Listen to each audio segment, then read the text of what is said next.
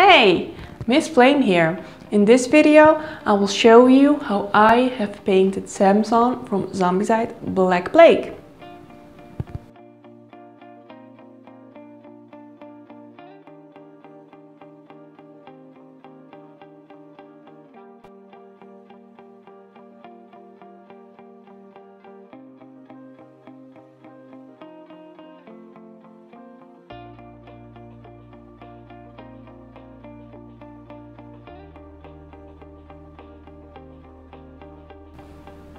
So now I've also painted Samson. I was actually a bit hesitant to paint him because he has so much skin showing. I have not yet painted a miniature with that much skin. You can very clearly see his big muscles on his arms and back. When I looked at the miniature before I painted it, the part of him that I wanted to stand out is actually his muscles and skin.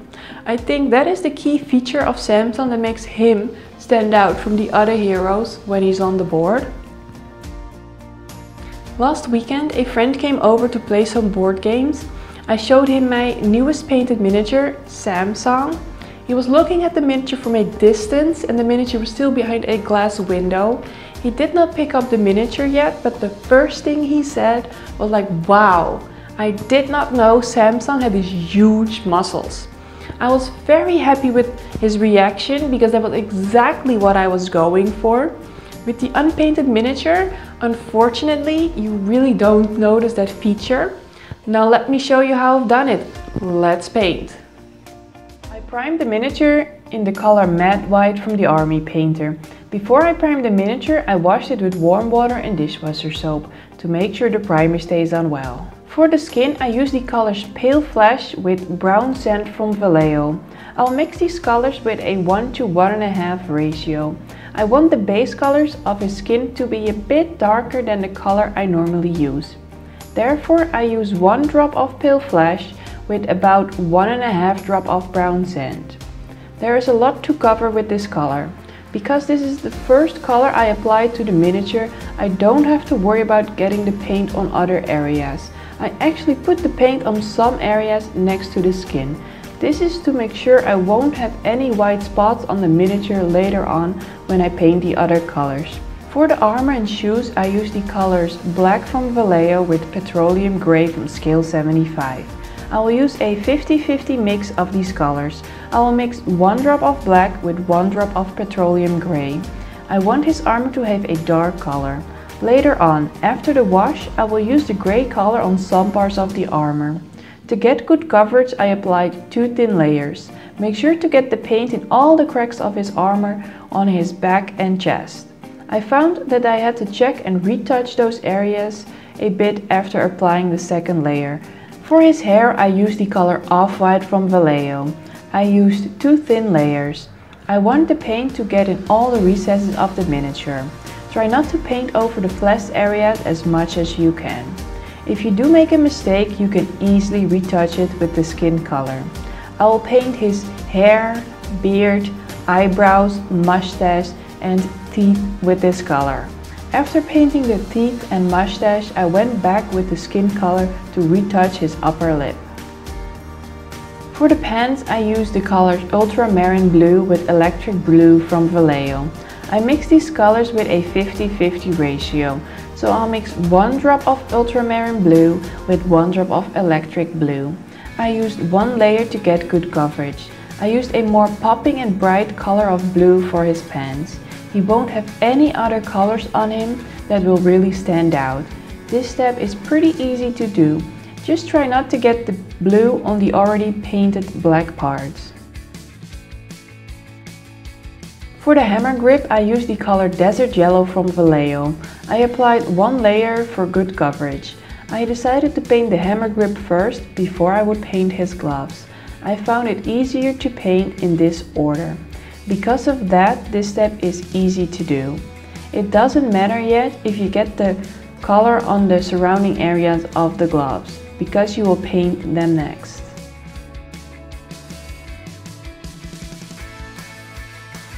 For the rest of the hammer grip and the dagger holder, I used the color Beasty Brown from Vallejo. I needed 2 thin layers on the hammer grip to get good coverage. The dagger holder looked good with just one layer.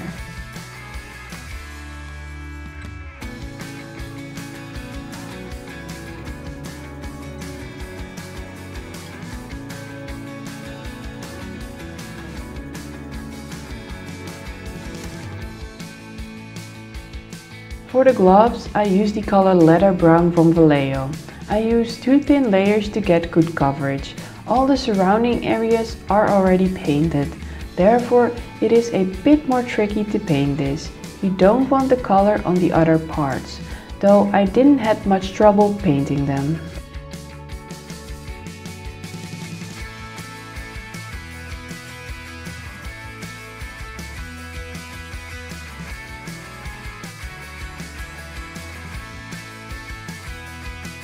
For all the metal parts, I use the color Chainmail Silver from Vallejo. I use 2 thin layers to get good coverage. I will apply the color on his hammer, the small anvil on his leg, the metal ring on his right arm, the hilt of the dagger, and all his buckles. Some areas are very small to paint. Try to use a little paint on your brush and let the angles work for you to get good reach. After this step, all the base colors have been applied. The miniature really starts to look good. The next step is to apply the shade. I will start by applying the shade for the skin. For this I use the color Reikland Fleshshade from Citadel. If you use too much shade, you can easily remove any excess spools with your brush.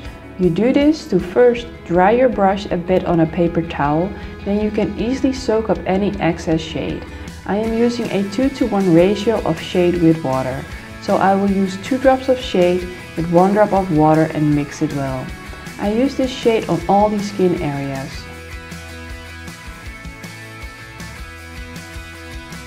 For the armor, shoes, his hair and all the metal parts of the miniature, I use the color Nuln Oil from Citadel. I will use the Nuln Oil straight out of the bottle. I will first apply it to the armor, then his hair, his shoes and all the metal parts. The order doesn't matter, that's just what I did. When you apply it to the hair, watch out, you don't want to leave any big pools of shade there.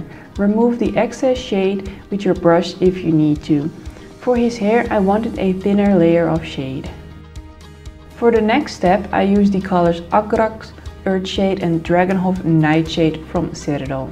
I'll first use the color Agrax Earthshade on all the brown parts of the miniature, his gloves, the hammer hilt and the dagger holder. I will apply the shade straight out of the bottle. After that I will use the color Drankenhof Nightshade to shade his blue pants. Also here, I will apply the shade straight out of the bottle. This is the last shade I will apply. After this I will go back with the base colors I have just used to bring back these colors. The shade made the base colors a lot darker. For the skin I will use brown sand with pale flesh from Vallejo. After that I'll paint his eyes with the color black from Vallejo. For the skin I will use again a ratio of 1 to 1.5 of 1 drop of pale flesh with 1.5 drop of brown sand. I will first paint the raised areas of his muscles. I want to leave the darker areas in the recesses. I keep rechecking the miniature from a small distance to see where I want to paint next and to see how it looks. I start with the big muscles on his arms.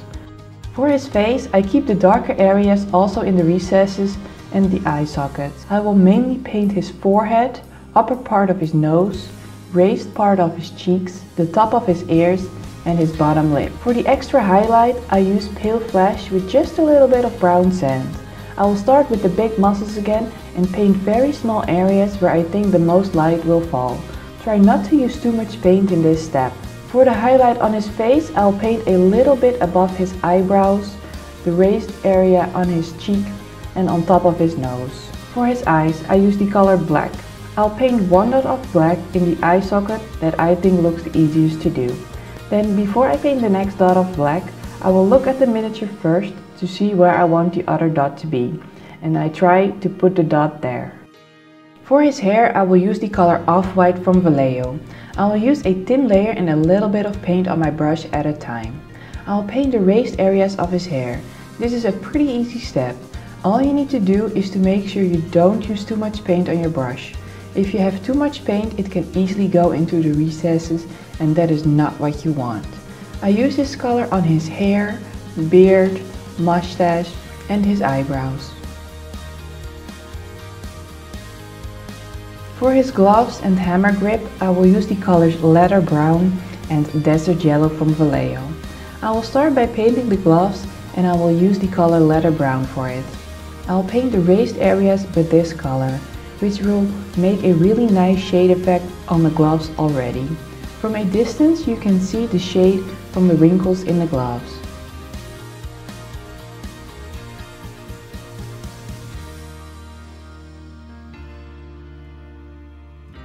For the hammer grip, I use the color Desert Yellow from Vallejo. I'll paint the middle part of the strap on the bottom of the hammer grip. This is a bit more tricky to do. The upper part is pretty small and you need to watch out to not paint the fingers of the gloves. If you do make a mistake, you can easily retouch it. I will also use this color on the back of the gloves on the small straps for an extra detail. For his pants, I use the colors Ultramarine Blue with Electric Blue from Vallejo.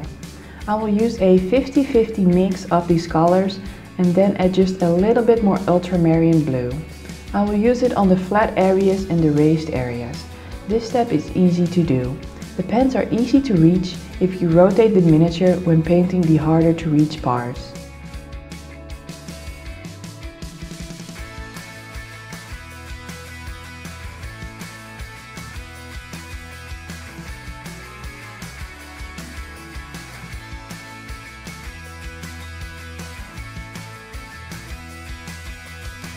For the armor, I use the colors Petroleum Grey from scale 75 with Black from Vallejo. For this step, I will use a mix of about 1 drop of Petroleum Grey with 1/3 of a drop of Black. I'll paint the raised bubbles of his armor and the edges next to those. I will not paint the belts of his armor. I will leave those in a darker color. All you need to do is to paint the raised parts of the bubbles on his armor, leave the darker black color in the recesses. Use a little bit of paint on your brush.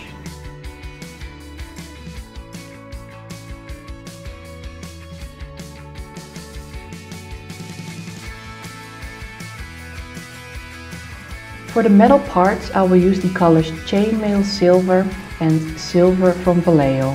On all metal parts, I will apply a thin layer of Chainmail Silver to bring back the shine that the shade has removed. I will retouch everything, so the hammer, the small anvil on his leg, the metal ring on his right arm, the hilt of the dagger and all of his buckles.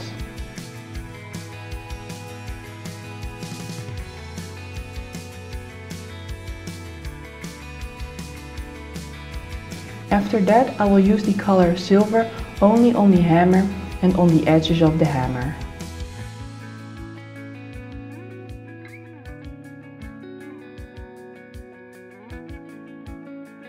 For the base, I will use the colors Thar Brown with Mojave White and Brown Grey from scale 75.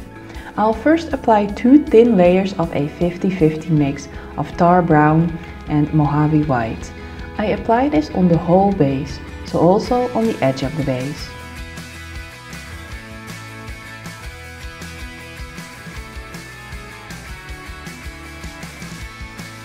When that is dry, I will use Brown Grey to paint the patterns of the stones on the base.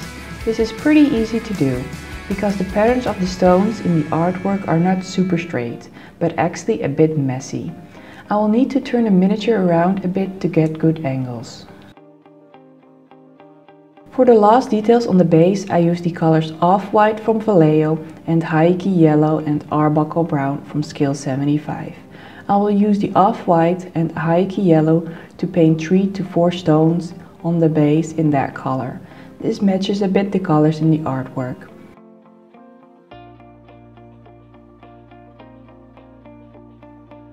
For the side of the base, I use the color Arbuckle Brown. Let the brush and angle work for you. I paint the side of the base with the side of my brush. I used 2 thin layers. I found it easier to paint to apply first 1 thin layer and over that another thin layer. This is the miniature all done. The next thing to do is to apply the Quickshade to the base.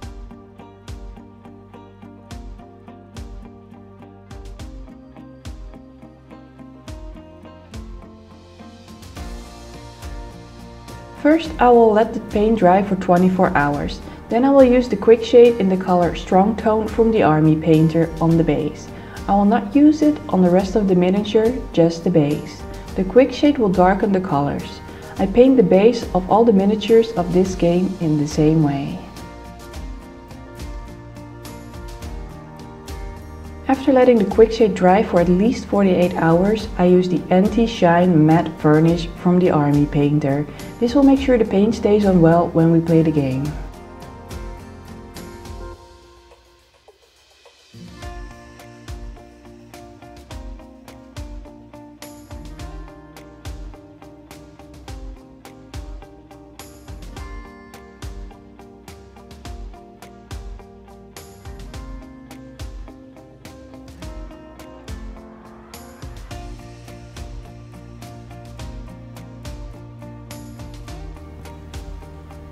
I hope you enjoyed watching this tutorial. If you have any questions, you can always leave them in the comments below.